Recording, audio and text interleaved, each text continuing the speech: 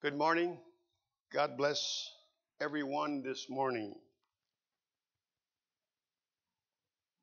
As we listen to the Word of God, may the Lord just speak to our hearts. We can't be here together physically, but we can both spiritually and mentally. I know several are watching and listening by internet, and we're thankful that we have this medium by which we are able to connect with you all. I believe that the technology that we now have is for this purpose, and we are able to connect through phone calls, texting, WhatsApp, see each other while we're talking. Facebook is also a means. We thank God for these things that we have available to us. I've tried to contact all of you or leave a message or something. I understand that most of you are still working. You still have your jobs, or you have been doing something else to provide income. Although many people have been laid off their jobs throughout the state of California and the nation, many are still working, providing the necessary services to the public. I just want to make one thing clear, and that is that we are going through, the nation and the world is not a squeeze or boycott that Brother Branham told us would come. What's happening has nothing to do with our believing this message. And I know no matter how many times we say that, some people will still believe that. That's fine, that's okay. People have different views, and we must be tolerant with one another. The main thing is not to get into debates and fusses and stews over what's happening. But this has nothing to do with what we believe. The boycott will come, but this is not that. This is a health crisis, and people are getting sick, and they are dying. And not only the elderly, but also the middle-aged and even young people. So this invisible enemy has no regard for age. It will attack anyone and make them very sick and even take their life. So, as they have said, this flu is 3 times more powerful than the regular flu. And so we have been advised by the medical experts to stay indoors as much as possible. And if you have to leave the house, may it be only for groceries or pharmaceutical needs. Let's follow all the guidelines and be safe and believe that we can get through this and once again be united together as a small body of believers. I know that there can be a lot of anxiety and stress and tension amongst you. Staying indoors all day can do that. I feel that myself. But they say you can go for small walks, go outside in the backyard, exercise a little in your homes, walk your pets outside, but stay indoors for the most part. And wash your hands and face and keep a safe distance. And the God of heaven shall be with you and protect you during this time. That's a promise. I have the burden of the Word of God. And so I have to continue declaring the message of the hour. There is no other message like ours suited for the time that we are living in, that we are experiencing. We have a prophet that told us these things would take place. We have read to you several statements of Brother Branham that said these viruses would come. And they have been coming, and this is the worst one thus far.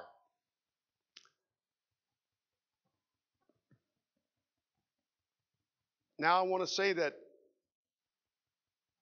many thought that this would happen during the Great Tribulation. I kind of had my thoughts about that too, and not while the bride is still on the earth.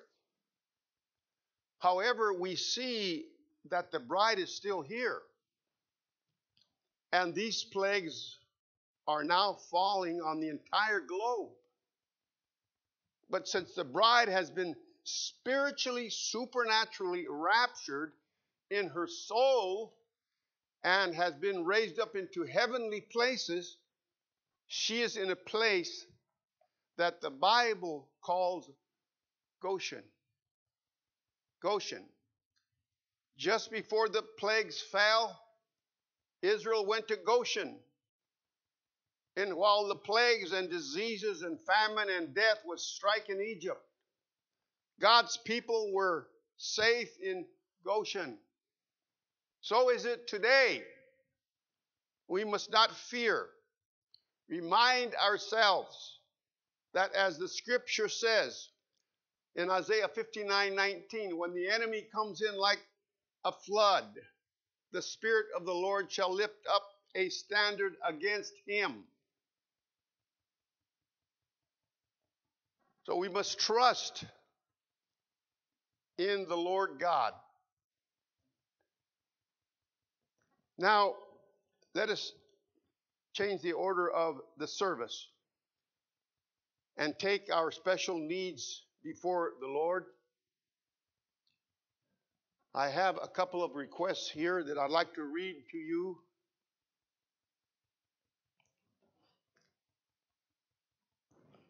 First one reads, Sister Maggie asked us to remember Julian, her brother-in-law, in prayer, as they don't expect him to live much longer. Also, please remember Sister Bolin in Arizona. That's Sister Flora. Sharon Bolin. Thank you, Brother Fred. Sorry about that. Sharon Bolin. Let me read it again. Please remember Sister Sharon Bolin in Arizona. She just lost her brother-in-law, Ron. Remember the family, Brother Fred.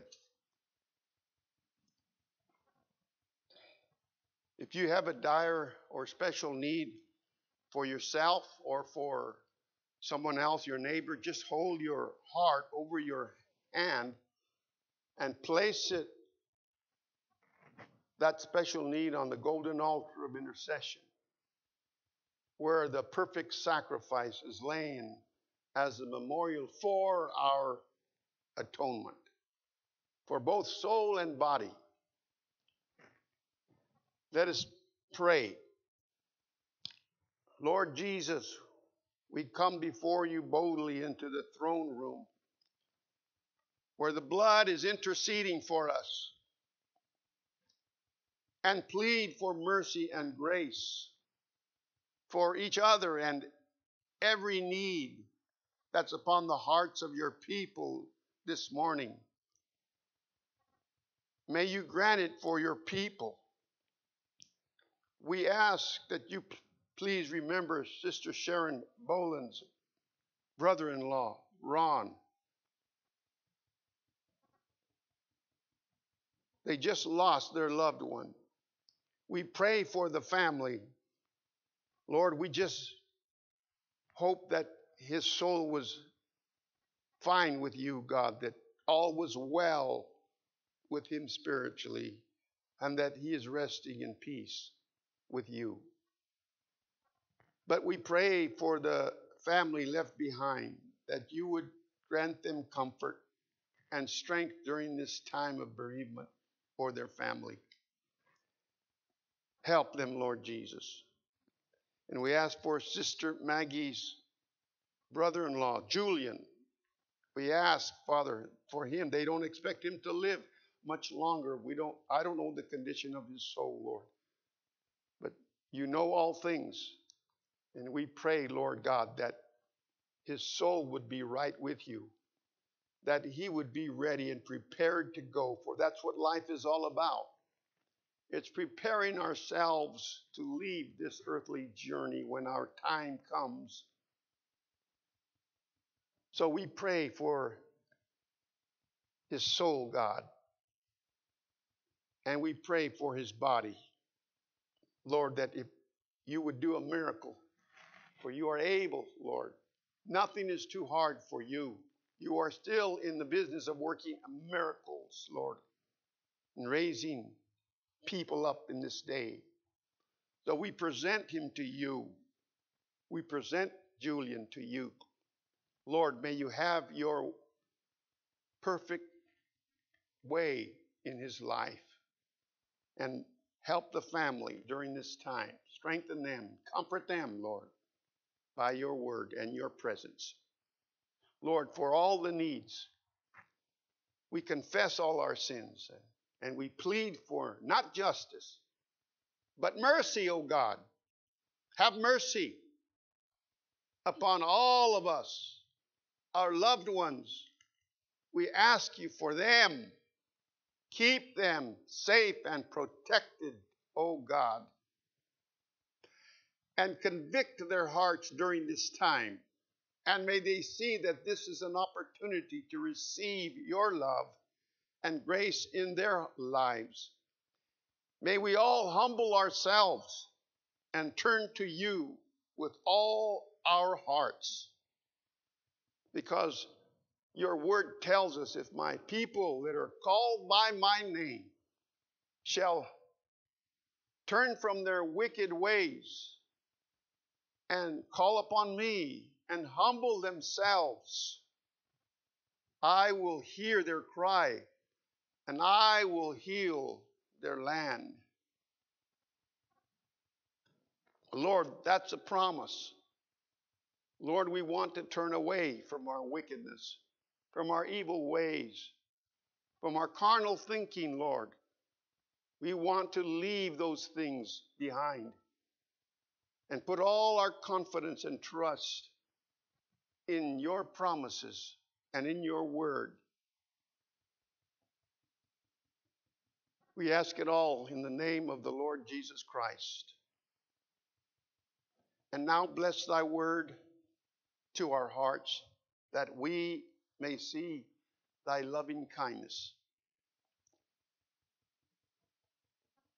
Amen. Now I want to read from the book of Psalm. From the book of Psalm, a very powerful and comforting psalm in the time of need and stress and anxiety. It would do the whole world good to read this psalm.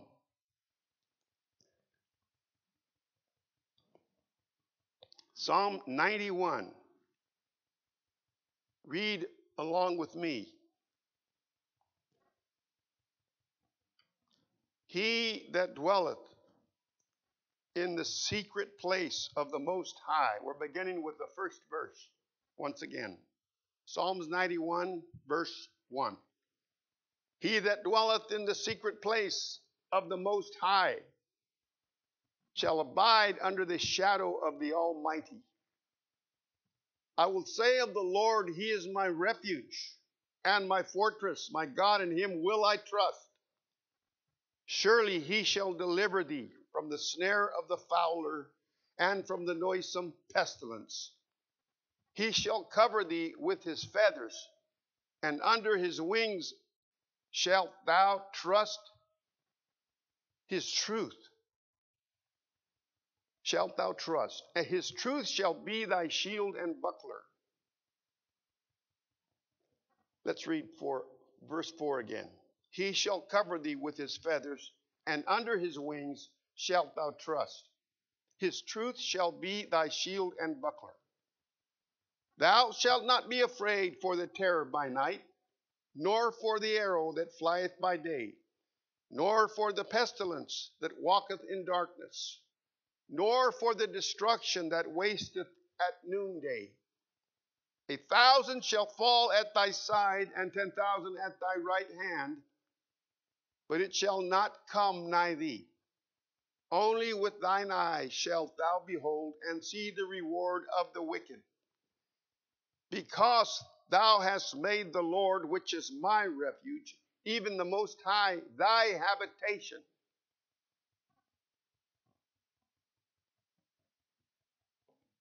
There shall no evil befall thee, neither shall any plague come nigh thy dwelling. Let's read verse 10 again.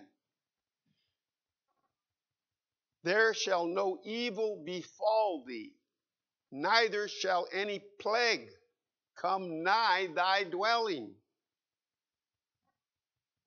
For he shall give his angels charge over thee, to keep thee in all thy ways.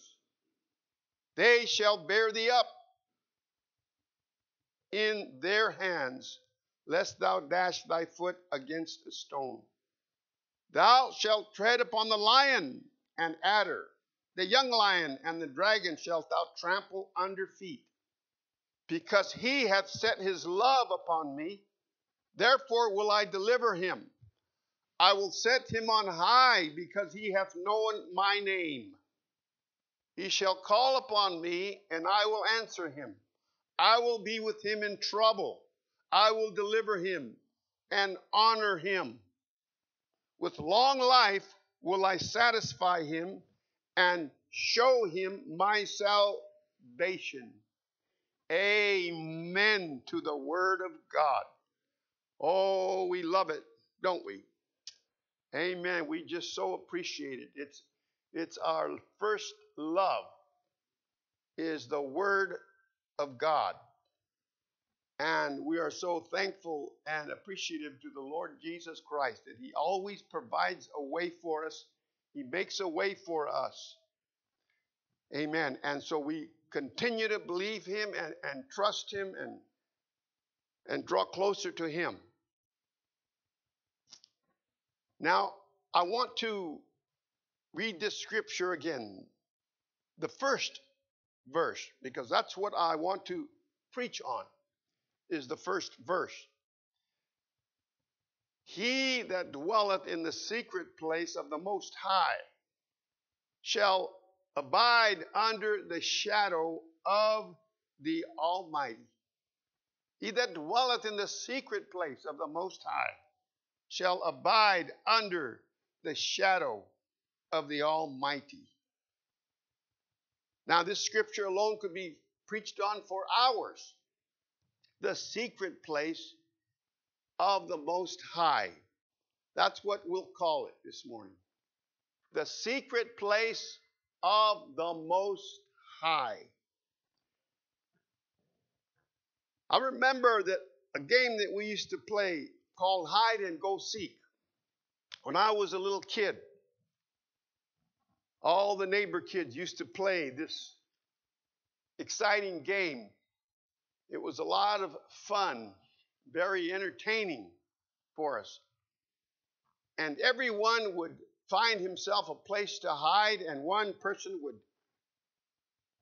was chosen to go and find everyone that was hiding.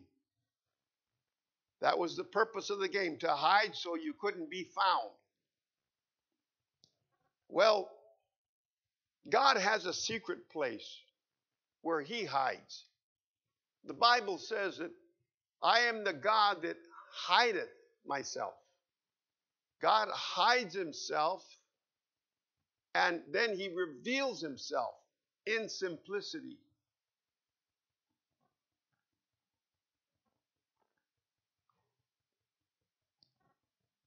He hides himself from those that are trying to find him intellectually, and he reveals himself to those that are humble and realize that it takes more than an intellectual conception or an intellectual experience to find God, to know God, to know his word. Now watch, I want us to see how the scriptures dovetail from the Old Testament to the New Testament.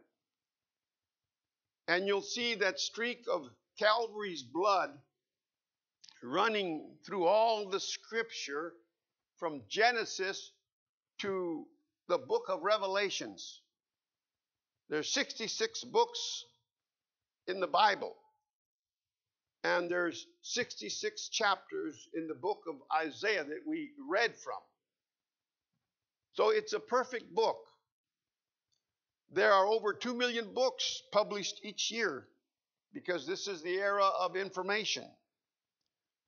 But yet the Bible remains the world's #1 bestseller. Now, let's turn to the book of Matthew, chapter 6.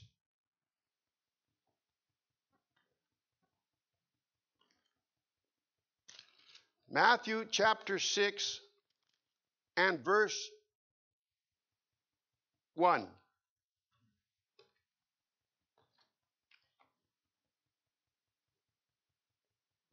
Take heed that ye do not your alms before men. Alms is what you give, whether it's food or whether it's money or whatever you give, your gifts, whatever that you're giving. Take heed that ye do not your alms before men to be seen of them. Otherwise you have no reward of your Father, which is in heaven. Therefore, when thou dost thine alms, do not sound a trumpet before thee, as the hypocrites do in the synagogues and in the streets, that they may have glory of men. Verily I say unto you, they have their reward. But when thou dost alms, let not thy left hand know what thy right hand doth, that thine alms may be in secret.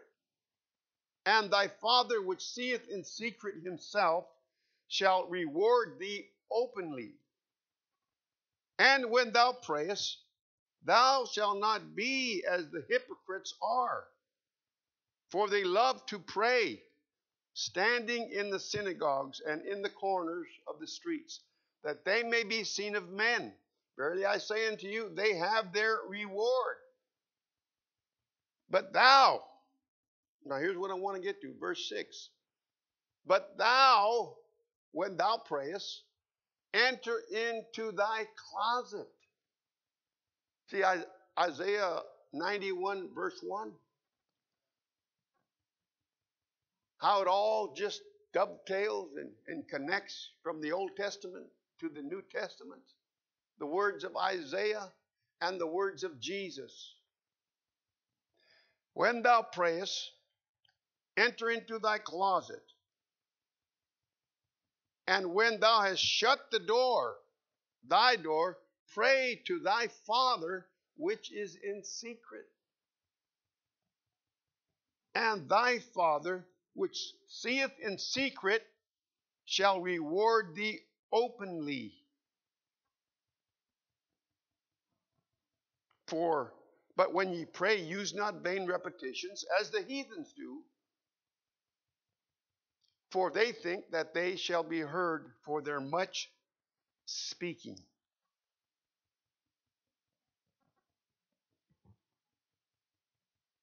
So, giving and praying, you know, it's all to be done in secret. We know we pray here openly. We pray here from the pulpit. We pray for our needs openly. We pray in groups. We come to the altar. We collect offering, because the prophet of God said that your service really is not a religious service unless you collect an offering, because our sacrifice, our worship, our giving is part of our worship. And so we do what the prophet says, because that's what the Bible says to do. That's part of our worship, is giving. And so giving and praying, it's all to be done in secret. not in the open. The Pharisees were doing just that. They sought the glory of men and the praises of men. So here is where people got the saying, let not thy left hand know what thy right hand doth. See, it all goes back to Scripture. Now, it's important to say this, that when Brother Branham was speaking about the third pull, the angel told him it would not be a public show. He said, the angel said to him, you made a public show of the first and second pulls, and it caused a lot of carnal impersonations.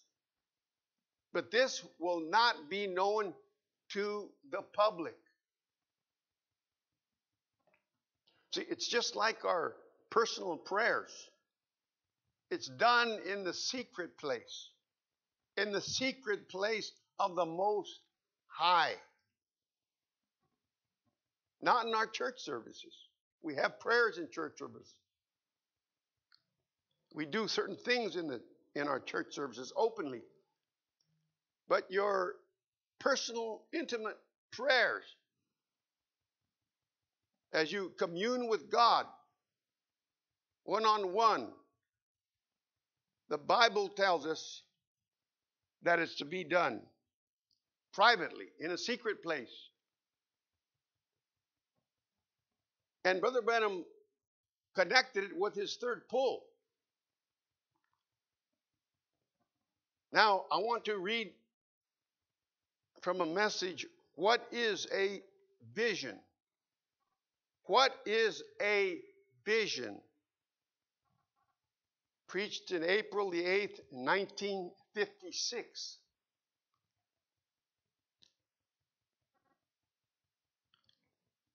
Now, remember that those of you that know the message, you study the message and you've heard these things for years. See? Brother Branham talked, about the shoestring and the fishing pole. You know how the angel told him you can't teach Pentecostal babies supernatural things. You all remember that. When he reached down to pick up the shoestring, it changed into a fishing pole. How this shoestring, it was laced down to a nice 1/8 of an inch, so it would go through the hole. Because he couldn't get it through the hole, the angel told him pick up the other end, and it was bound, so it would go through those little eyelets. Well, when he reached down to pick up the string, it changed into a fishing pole, and he found himself fishing by the side of a big, beautiful lake. And there were other fishermen catching small fish. And he looked out into the lake and saw those great, big, beautiful rainbow trout out there. And he said down in his heart, I know I can catch those. That's when he reached down to pick up the string or the shoelace, and it turned into a fishing pole. Then the angel behind him said, now I'll teach you how to fish. And he told him to tie or snap on the lure and cast way out as far as the line could go, way out into the deep. Here now, let me read from the message, what is a vision?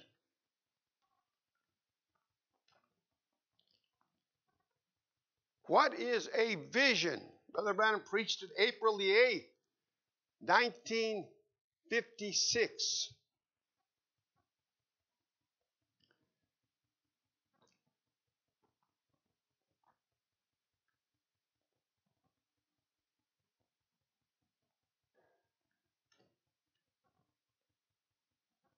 He says,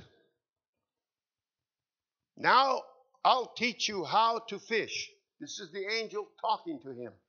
How to catch those. And he said, tie on the lure. And I snapped on the lure. Now throw way out. Now listen close. Way out into the deep. And he said, when you do, let the lure sink down first. Then pull it slow. Now that's really fisherman's technique. He said, then when you do, now you'll feel some nibble, but don't tell nobody that you're doing what you're doing. Keep it to yourself. And said, when you feel it nibble again, pull it just a little bit, but not too hard. He said, then it'll pull it away from the little fish. And when they scatter, see, the little fish would scatter. That's exactly what's happened. The little fish have scattered. People have scattered. Some have gone this way, that way, different ways, different ideas. They didn't stay for the main attraction. They scattered. Now he says, it'll pull away from the little fish, and when they scatter, that'll attract the attention of the big fish. And they'll grab it. Amen. Aren't you glad for that? That you grabbed it? Amen. Praise the Lord. The others scattered. They went this way and that way. But these big fish, they grabbed it. That's the way you'll catch it. The angel's telling him, that's the way you'll catch it. Said, when they bite on the third time, set your hook for the catch. I said, I understand. Said, but keep still. Don't tell nobody. Keep still. And I said, all right. I had the lure in my hand, and all these fishermen turned out to be ministers. They turned out to be ministers.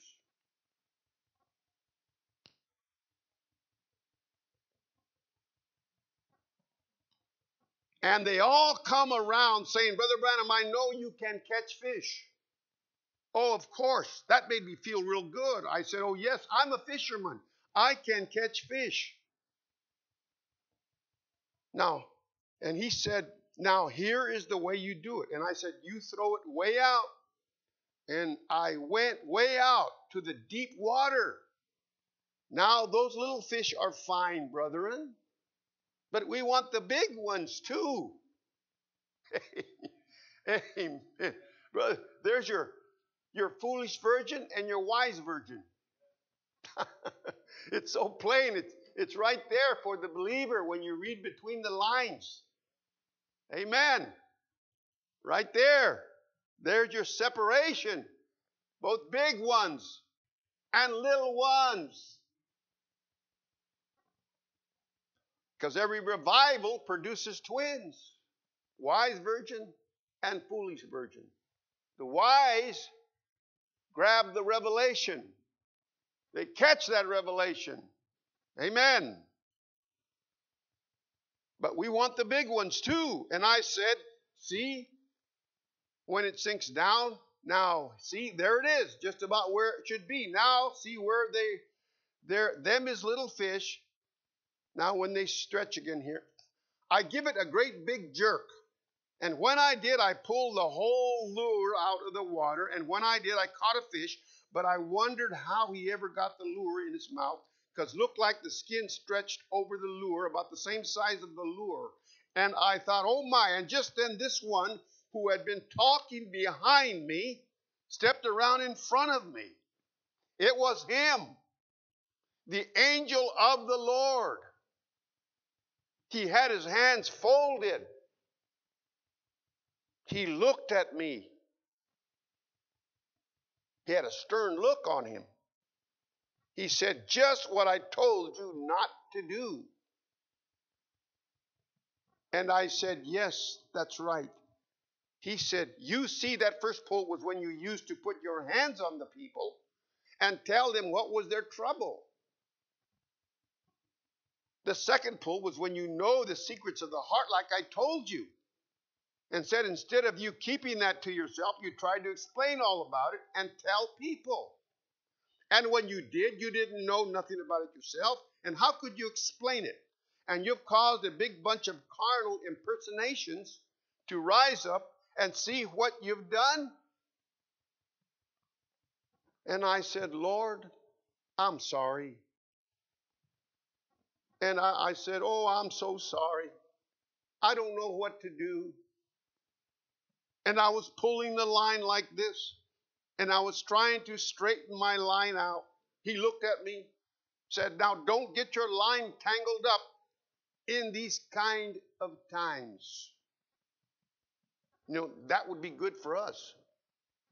Don't get our lines tangled up in these kind of times. The line, that's the word. Don't let anybody tangle it up for you. Amen. Just stay with that word. Stay with it. Don't get all tangled up with these false teachings and false doctrines, erroneous teachings that lure you over here and lure you over there and take you over here and take you over there. With every wind of doctrine. Don't get your line tangled up. Stay right on that word. I thought maybe, then he goes on and he says, I thought maybe he's going to give me another try. And I said, I'll sure be careful. And was winding my line in, seeing it taken up all right. And then when he said that, just then I felt myself go higher, way up. See, he went from the shoestring, the Pentecostal shoe. You can't teach Pentecostal babies supernatural things. He went from there to a higher dimension, to a lake where he was fishing. Now, you'll find this account also in the seal book, in the seventh seal. You read that seventh seal today. Read it. And it's right along with this message. What is a vision? The seal of the seventh seal, which was preached in 1963, the last of the seals. He preached it Sunday evening. And he speaks about the shoe, and he speaks about the lake. He speaks about the cathedral, a tent. It's there in the seventh seal. And I'm reading it out of here. What is a vision? So you can read them and make the connection. Now he says, when I was set down, then I was beneath and standing above a great tent. I never seen such a tent. And I had just made an altar call. I had just made an altar call. Now, Brother Branham says in another message, he says, I had just finished preaching. I had just finished preaching, because some have said that Brother Branham was never seen preaching in the tent, in the vision. But he says so himself. I had just finished preaching. Then he makes an altar call. I had just made an altar call, seeming like down at the altar. And when I was down there, I looked, and there was hundreds of people standing around the altar weeping, because they had accepted the Lord Jesus. And they were just weeping out loud. And I said, oh, that's more like it, like that.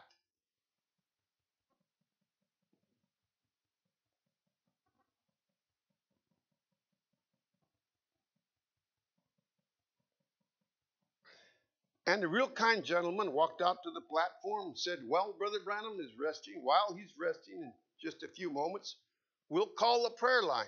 And said, everyone with cards, prayer cards beginning with a certain number, stand over on the right. Well, I noticed the prayer line seemed like it went all around the tent. and out and down the street. Such a prayer line.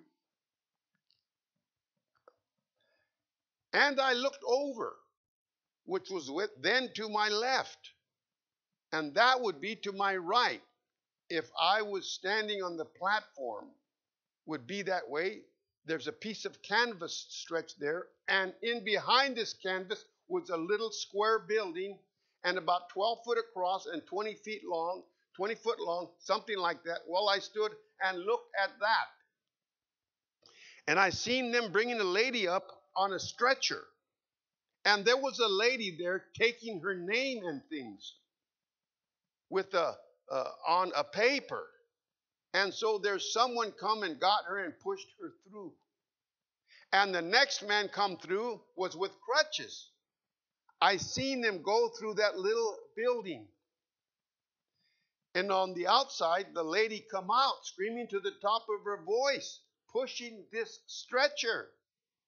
Then there was another lady on the other side, looked like kind of a dark-haired woman, and she said, "What happened?" She said, "I just don't know." She said, "I couldn't tell you what happened." She said, "I've been paralyzed for 20 years. And look, I feel like I never was sick." And just then out come the man, leaping and jumping with his crutches in his hand. And I looked at that.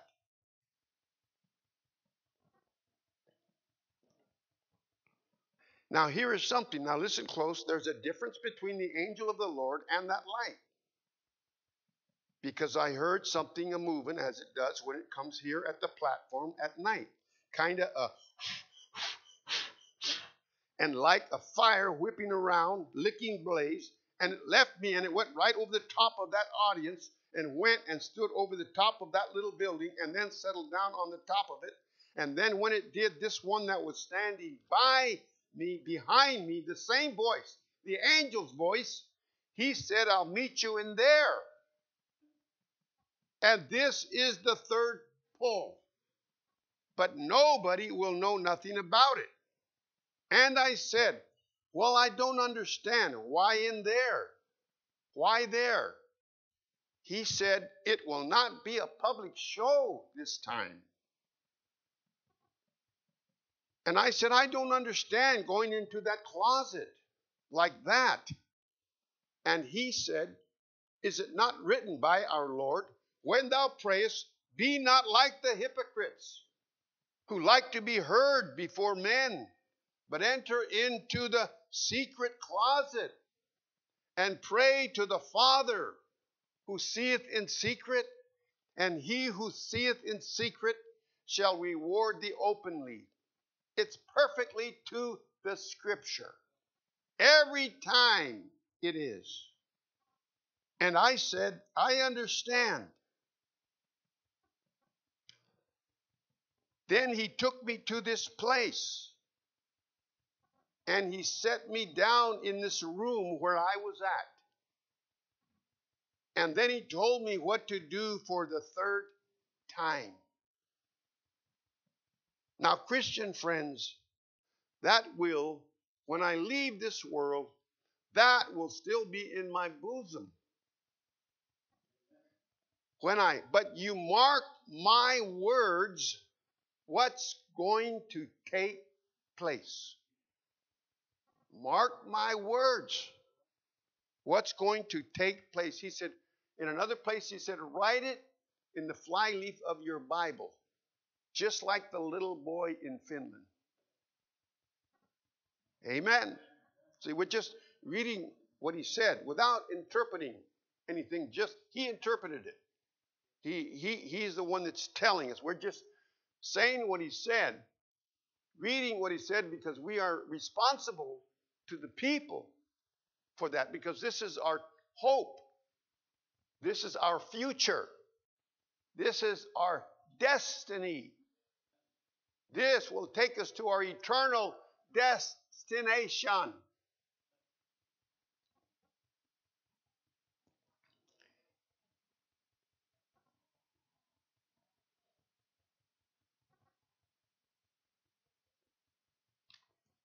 To follow up on this He says here, the Lord is fixing to visit his people in a great, marvelous something, friends. It has to be a secret in mine own heart. But as you know me and you believe me and love me and respect me as God's servant, just remember I'm telling you a blessing is on the road. That's right, a coming. And it will not be weakening. It will never weaken me no more. And it'll be far beyond anything that's ever happened here or anywhere else. It's just something the Lord has given.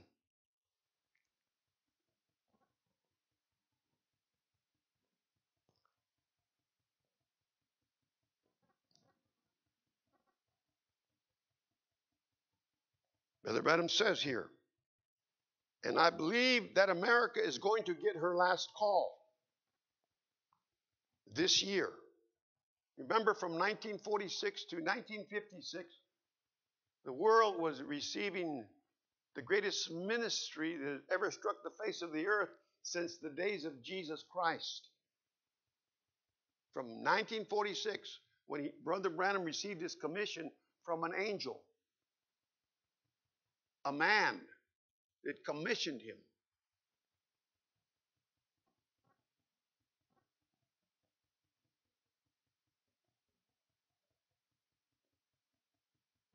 From 46 to 56, great revivals, great campaigns, worldwide, 7 times around the world. And he says this in 1956, and what is a vision? And I believe that America is going to get her last call this year, right? It'd be Darrenst. Look here at the tapes down here. They might be played 20 years from today. It's been 50 years now, 55 years, and we're still playing the tapes. We're playing the tapes. And he said back then that the bride is called and already sealed. Already in, already sealed. There's names on the Lamb's Book of Life that yet were not born yet. We were not born. But the generation that sees Israel go back to the homeland, a generation would be like 70 years. 70 years. That's the lifespan of a man. That's the average lifespan of man is 70 years. That's 70 years. It's also considered a generation.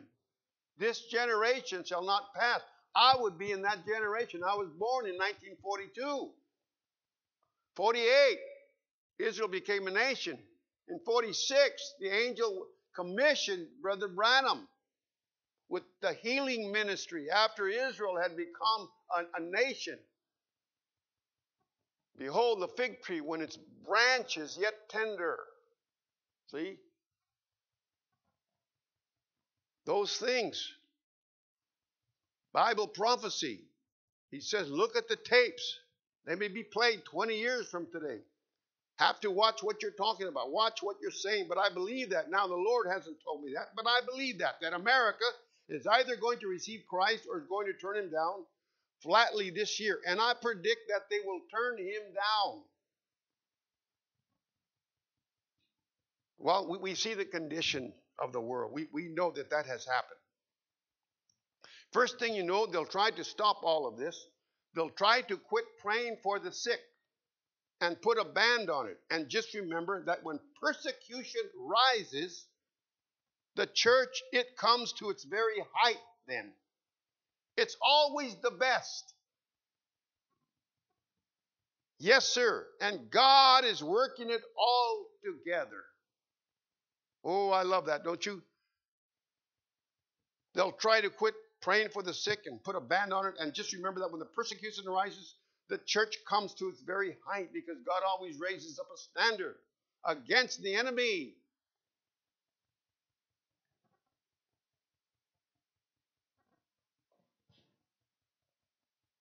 God, we see the foundation of our nation crumbling because of the rejecting of the gospel. While great men have swept this nation, combed through every place, the gospel messages went forth, a spirit like John the Baptist, not doing miracles or saying anything about miracles, but swept the nation over. That would be under Billy Graham's ministry. Then the miracle working power of Jesus followed it, as it did John.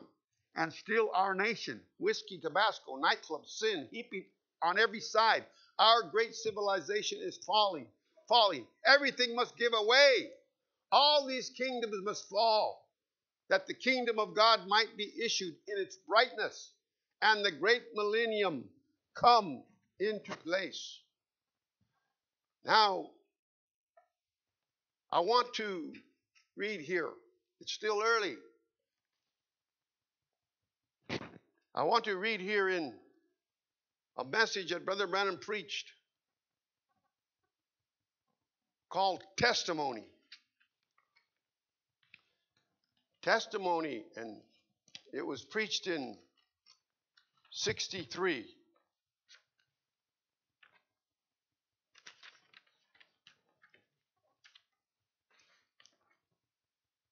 November 28th, 1963, at Life Tabernacle.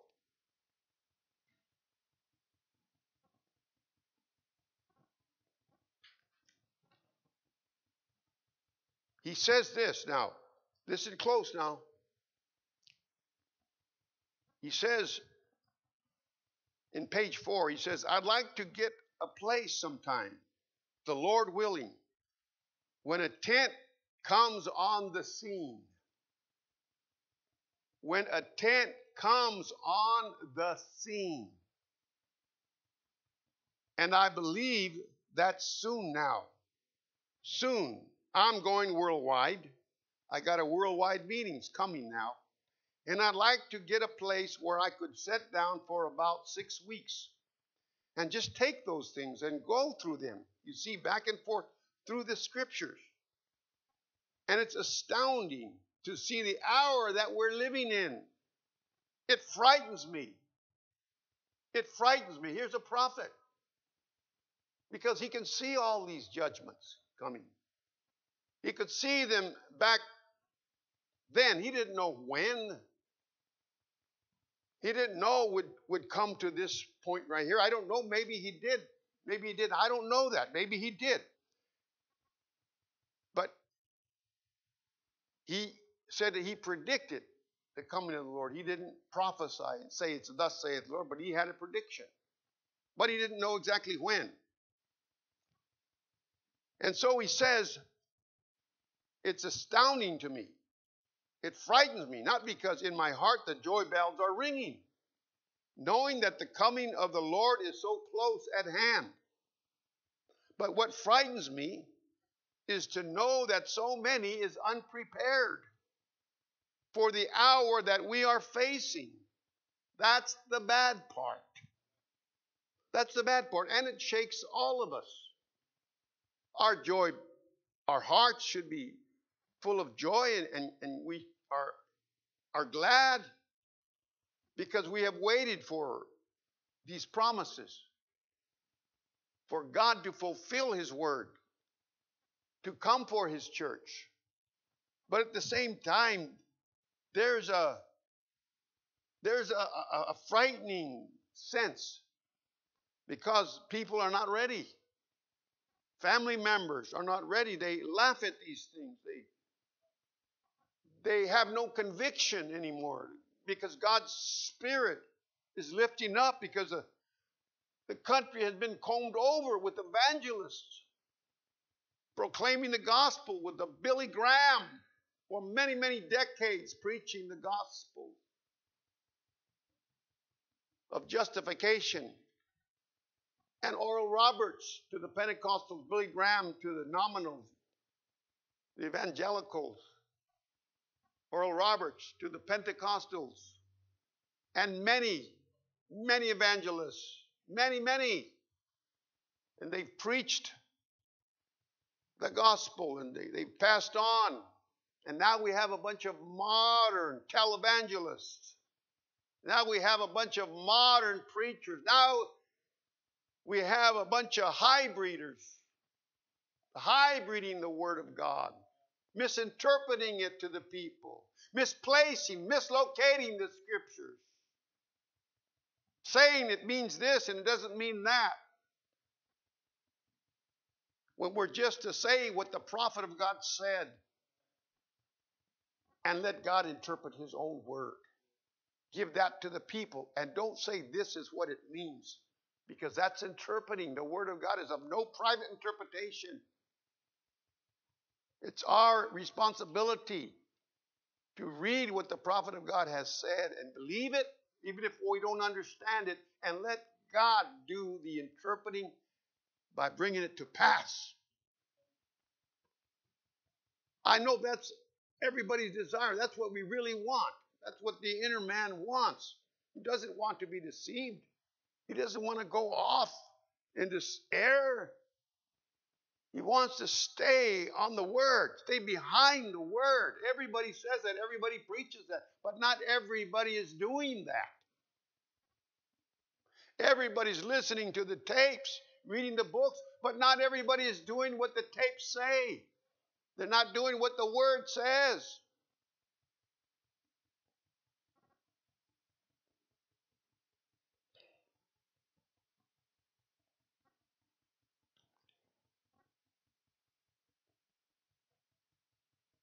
This is what he says now.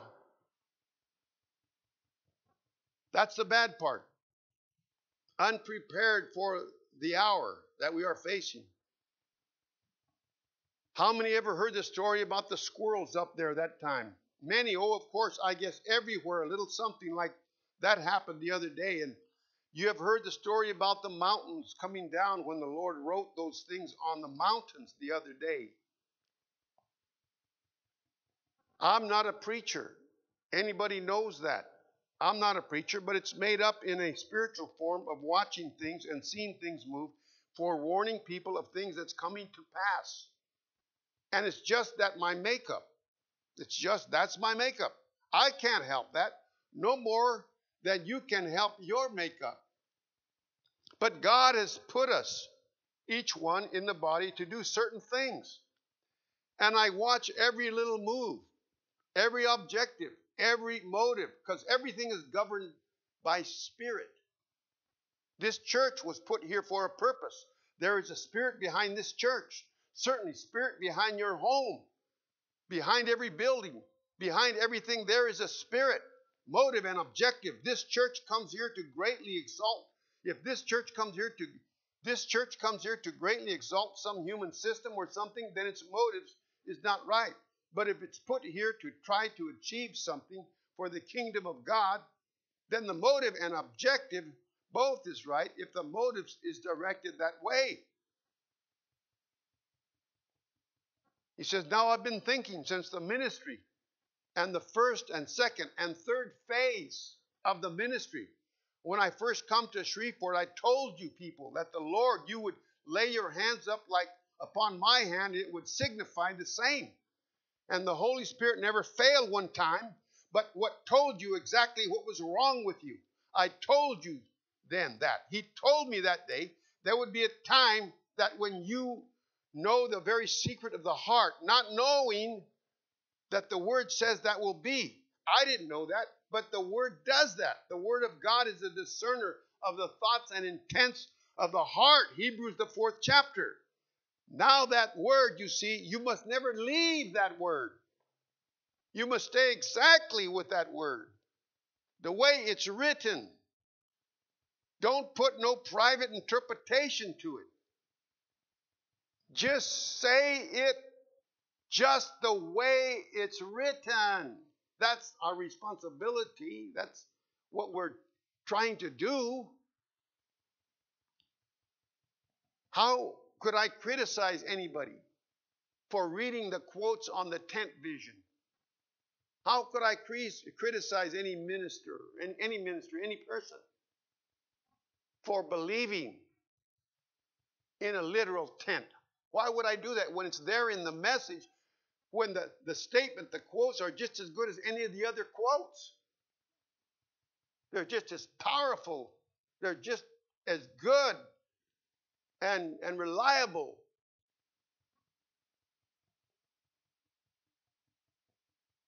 As any other statements of Brother Branham. Just preach it like it is.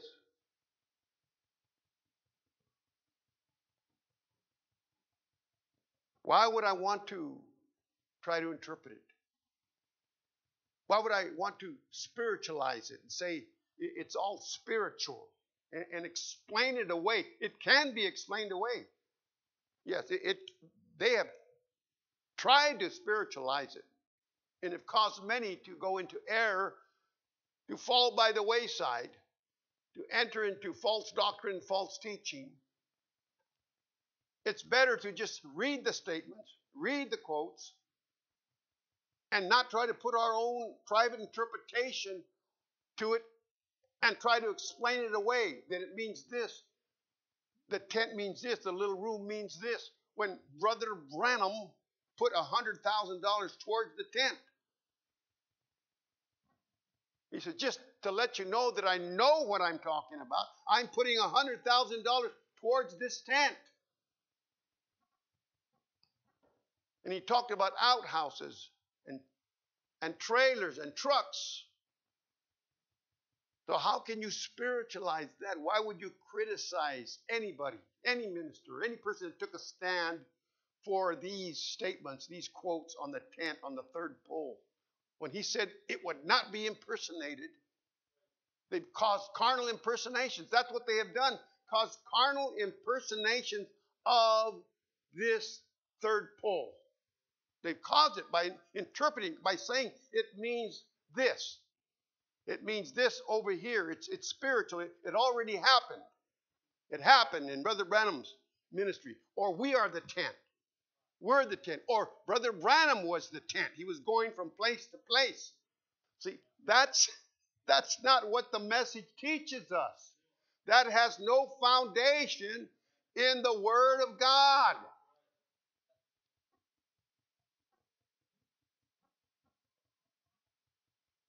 How is Moses and Elijah? How are they going to fulfill their 3.5-year ministry? They have 3.5 years of ministry. They'll be smiting the earth with plagues and famine and pestilences and preaching the gospel to the Jews, the 144,000. How are they going to get here? How is Moses and Elijah going to do that? They've been gone for many, many years. Hundreds, thousands of years. How are they going to come back? In Revelations 11, the two witnesses, Moses and Elijah, they've been dead all this time. Dead for many years. They say, well, Brother Branham's dead. See, if he was alive right here in person with us physically, they wouldn't be questioning. None of us would be questioning the third pole. Nobody. But because he's not here, they know there's things that are left that are undone. There's things left that are undone by these two witnesses. How are they going to do it? They're not here. Certain things has to happen. Certain thing has to be fulfilled. The gospel's got to go back to the Jews. As the gospel came to the Gentiles through the Apostle Paul, who was a Jew, the Jew brought it to the Gentile. A Gentile will take it back to the Jews, to the witnesses. The Son of Man shall send forth his angels, Moses and Elijah, and commission them to get the 144,000 that you're seeing there in Mount Transfiguration. See, it's not just believing that God sent a prophet. That's not what this message is all about, just to believe that God sent a prophet. The devil believes, and he trembles, and he's going to hell. But that's not enough. It's to be saved and to be restored. It's to be filled with the Holy Ghost and to be filled with revelation, to catch that open door and not be a foolish virgin, but be a wise virgin, because the foolish virgin is one day going to wake up and say, maybe we've been wrong about all this. Maybe what you guys have been teaching and propagating and believing that we call fanaticism, maybe you are right. Because they haven't been able to produce this third pole. It will not be impersonated. It can't be duplicated. That's why they're getting nervous, because they know they can't do it. And they're getting anxious, and they're going to have to give an account to their people. They're going to have to give account for their ministry. They're going to have to tell them, well, why you guys said you had the third pull. Where is it? Because, see, we are benefactors of the third pull, recipients. But it comes according to God's channel. The Lord God shall do nothing, but he revealeth his secret unto his servants, the prophets. There's going to be a time when the foolish virgin, according to the message, will go to the wise. Give us of your oil. You guys have been right. We've been wrong. We admit it. Can we have some oil? Tell us more about this. And the wise will say to the foolish, go and pray up. You have to buy it for yourselves. Get it yourself. And while they went to get it, the bridegroom came. And the bride went in and the door was shut. That's going to happen here on the earth, my friends.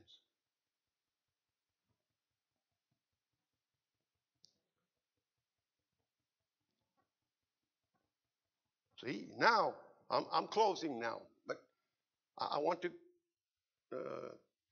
continue this evening. I'll be back, the Lord willing, at 5 o'clock this evening, and I'll be here at this place, my post of duty. So I welcome you to come back this evening again to hear these things that the prophet told us about. And so we know how to stand. The bride knows how to stand. She's very, very, very, very few, Brother Branham says. See, but now just one of the few. I want to be one of the few. I want us to make it. I want us to be there.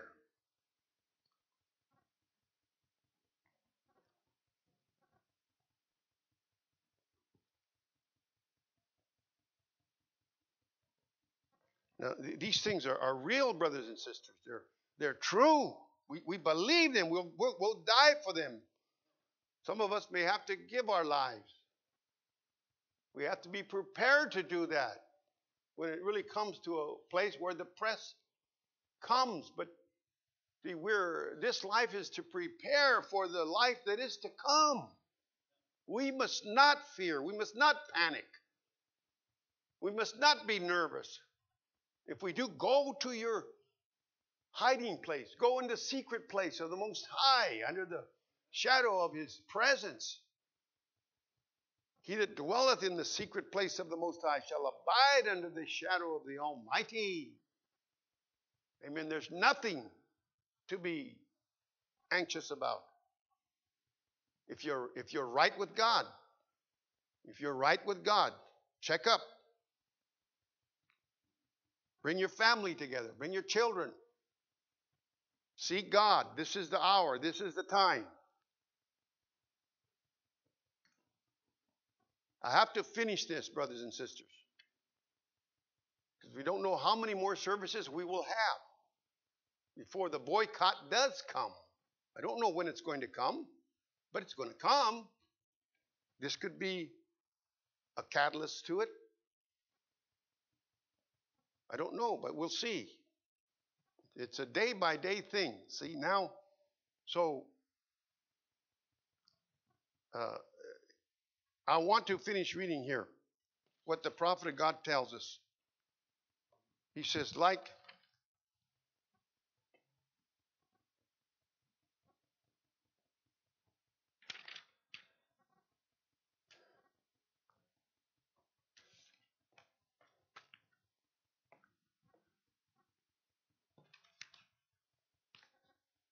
why are people so tossed about? Page 53. I've been going an hour and 15 minutes, but that included the introduction and that included the prayer requests and so forth. So actually, I took about 15 minutes for that. So I've been going an hour. So I'm going to go a little longer than an hour, but not too much longer. Now,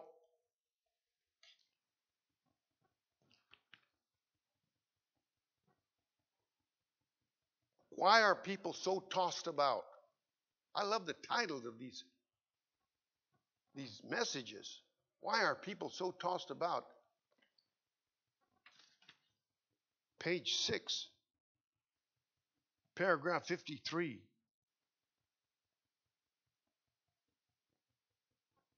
This is what he says.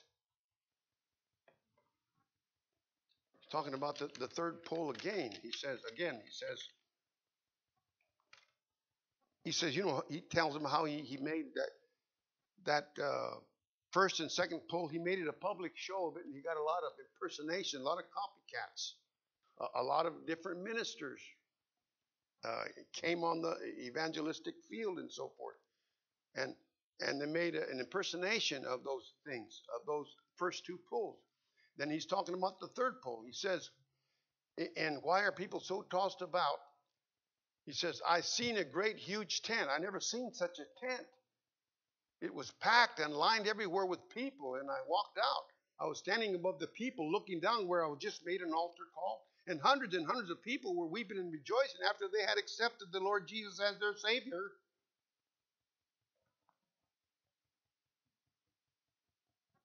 And then I heard a man get up and say, call the prayer line. And people began to line up over on this side on the left from where I was looking down towards the platform. And they lined all the way up and down the street for a prayer line. I noticed to my left, which would have been to my right, if I was on the platform, a little wooden building. And I seen that light that they have the picture of, It's always in the meeting. I seen that light leave me and go to that building. Go in that building, and a voice said to me, I'll meet you in there. That'll be the third pull. I said, why? He said, well, it won't be a public show like the others. And many of you know that just before leaving on the other crusade, about 8 or 10 years, I think around 10 years since, 9 years, these things were told. Exactly how the auditorium services, you remember exactly how that Brother Lawton would live exactly 3 years and then be taken away. Then Brother Ward would build a tabernacle down in this position, this direction here, and all just exactly, you know it, you old timers. It happened just that way. And so will this. Listen. For it's thus saith the Lord. It's thus saith the Lord. The tent is thus saith the Lord. You can read that. You can read it out there in internet land. Whoever's listening, you read it. Why are people so tossed about? It's thus saith the Lord. And you'll know it. And you'll know it. You'll know it. And now I believe that at the brink of the greatest meanings I've ever held for the Lord Jesus is laying right in the future before me now. Oh, praise the Lord. Brothers and sisters, saints of God, God has given us a ministry here in this little church here of ours. Our little group of people, not many of us. Many have come and gone. Many have seen fit not to stay. Some have left because of these very things that we preach. Several have left because of the things that we teach, and because we believe in a literal tent. We believe that prophet has the third pull. He's coming back to exercise it, just like Moses and Elijah are going to come back. God's going to put him here. The seventh seal will bring him back to earth. The rest will be known at the time that Jesus appears here on earth. Or whatever takes place at that time. We know it's not a literal corporal body. The denominations have always looked for a corporal body. But God has done something supernatural, something mysterious under the seventh seal. It's only to the elect that they will come under the message of the rapture and will unite with the bridegroom here on the earth. It'll be an invisible union of the bride and the bridegroom. God has given us a ministry, and we must be faithful to that third pull. and teach it exactly the way our prophet taught it, without interpreting it. Let God do the interpreting. The rapture will be supernatural. It'll be done in secret. No one, the outside world will not know nothing about it. The true bride will not even be missed. She'll be taken away. The catching away will be invisible to the rest of the world. They won't see it.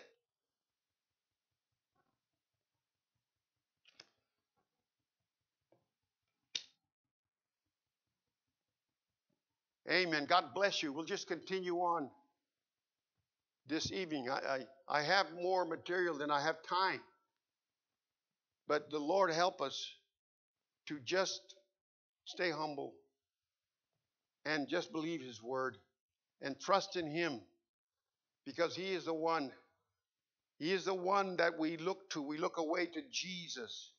And Brother Branham said, the thing that we have looked to for so long, the third pole is here.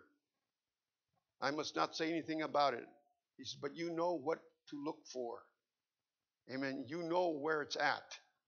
He says, it's within me now. I'm just waiting for the hour to use it, but it will be used. Waiting for that council of churches to tighten up, bring down that squeeze. Then what you've seen temporarily will be used in the fullness of its power. Lord, help us to believe all the word. Lord, not just to take these statements of the prophet and sweep them under the carpet or dodge them, disregard them, set them aside. May we read them. We're responsible for them. Help the pastors and the teachers and the ministers. Help us all to humble ourselves to the word of God, Lord. And you will bring your word to pass, Lord, because who would think that we would be under this condition right now, that the world would be under this snare of this epidemic, this virus? Who would believe that? Who would know? Caught the people unaware. It's incredible. It would be hard to believe. But Lord, it has happened before us. And so will this happen. So will these things that we're waiting for. It will be incredible to the world. It's always got to be that way. It's got to be incredible. It's got to be unbelievable. But it's the test. What will we do? Listen to the church or listen to Christ the Word? Lord, help us to listen to your Word, to the Spirit, to the Holy Ghost. Let us be led by the Spirit of God, Lord. I pray you be with your children. You bless them, Lord. You help them. You strengthen them. May you drive them to look into the Word, to stay in that Word. Father, Lord Jesus, until Jesus comes to take us away. Go with your people, Lord, now, Lord, and we will return again in 5 o'clock, 5 p.m. for the evening service. Amen. Amen. God bless you, saints. Amen. You are dismissed, and the Lord be with you this afternoon and the rest of the day. And I'll try to be back here at 5 o'clock. Amen. And to continue on with this great subject. Amen. Because it's exciting. For me, it's exciting. It's a thrilling time. And I believe that it's stimulating to the believer, and it gives us comfort, and it gives us strength, and it reminds us of how we must stand in this dark time. Amen. So God bless you. Amen.